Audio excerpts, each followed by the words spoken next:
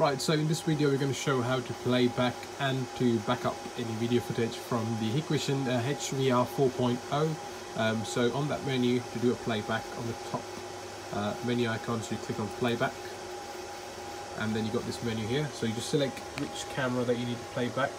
So what we're going to do, we're going to select one of the IP cameras in the system. I will select IP camera number 3 and number 4. Okay. And then I've got to select the date. So the date from the calendar, let's say for example we've got 20th. Double click on that. Then that's your time scale. You can go in 20-minute incrementals, but we're going to put that into 6 hours or 4 hours and move it across. That's your timetable.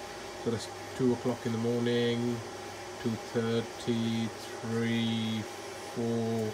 That's early hours of the morning.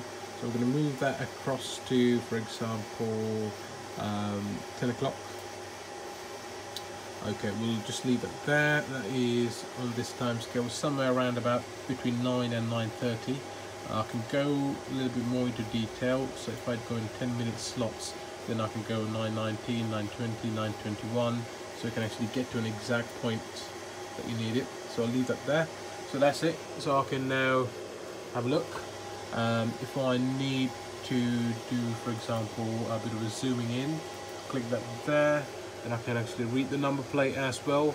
I can see the man filling up. Okay, so that's that. Then now if I need to copy and download this, I will plug the USB pen to the front of the recorder box, and then I will go into the menu in here. I will click there, clip. I have to select the clip time. I put the date, start time, start minute, seconds, end time, end minute, seconds, and then click on export.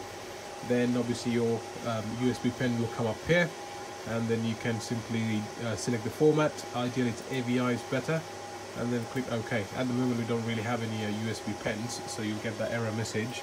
Otherwise, once you click export OK, then it will start to copy, and that's it really.